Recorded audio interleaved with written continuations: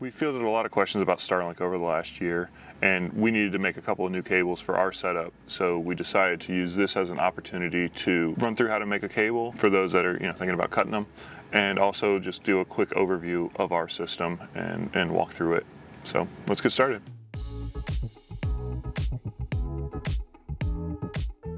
Today we're going to be using some spare cables that we had laying around. They're remnants from busted up cables we've had in the past. Accidents happen, that's why I always recommend keeping a spare cable.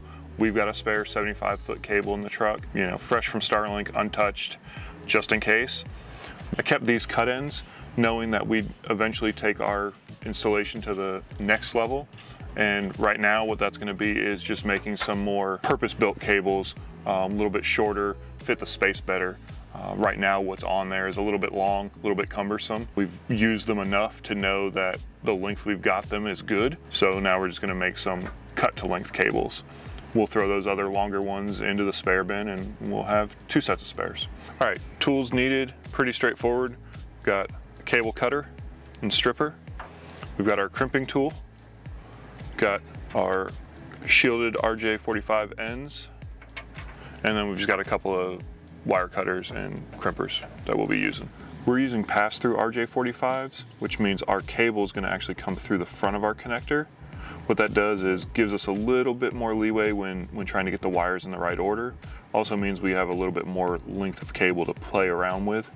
Makes it a little bit easier to get everything in place. So we're going to strip it, strip the wire a little further back with these handy little strippers, and just drop it in.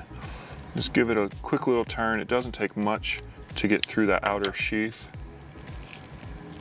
And we're just gonna pull it off. Starting with the cable, outside in, you've got your sheath, you've got your shielding right here. It's almost like a little aluminum foil. You've got your grounding wire, and then you've got your 4 pairs of twisted pairs. Green, white, green, orange, white, orange, blue, white, blue, and brown, white, brown.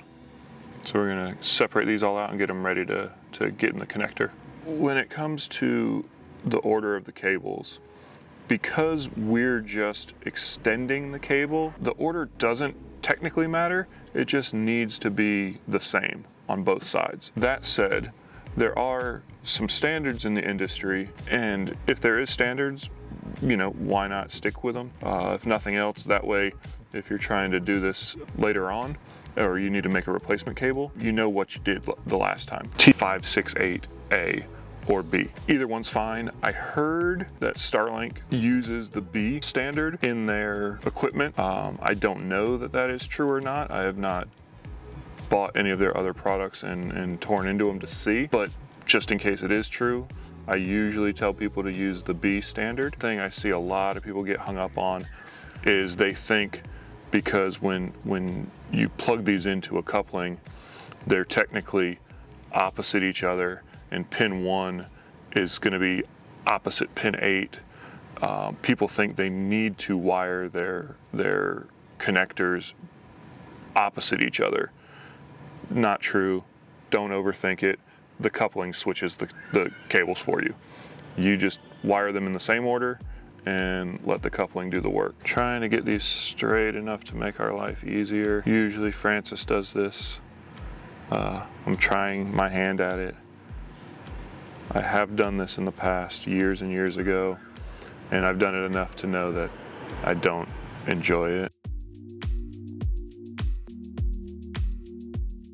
Now we've got our wires through.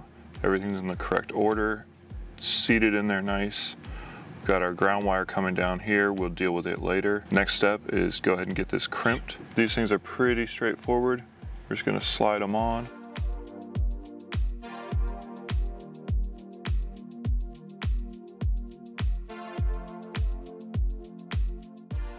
All right, so now we're gonna capture our ground wire. Cock this guy up just a little bit. Make sure it's, tight in there, and then we'll just take a pair of pliers and just bend this guy over. Just enough to capture it, hold it in place.